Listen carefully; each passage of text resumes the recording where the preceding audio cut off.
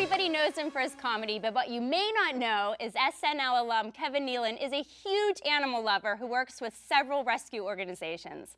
Hey, Kevin. Hey, Beth. Now, one thing that's really important to us at the Kitten Bowl is that after this is all over, all of these kittens are going up for adoption.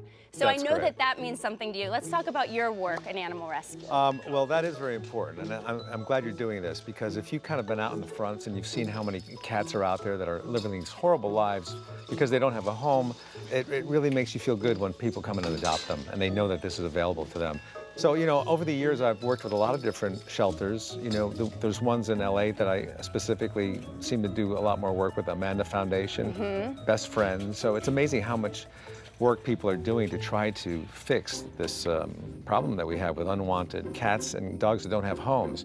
And unfortunately, these cats and dogs are being euthanized for the only crime of not having a home. It's so sad. It is sad. So speaking of all these animal organizations that you work with, shelters all over the United States are hosting Kitten Bowl parties today. Do you have any Kitten Bowl party tips? I think one of the best things to have at your Kitten Bowl party is a litter box cake. I think that would be a big hit at the Kitten Bowl. That is so funny. I'm so doing that.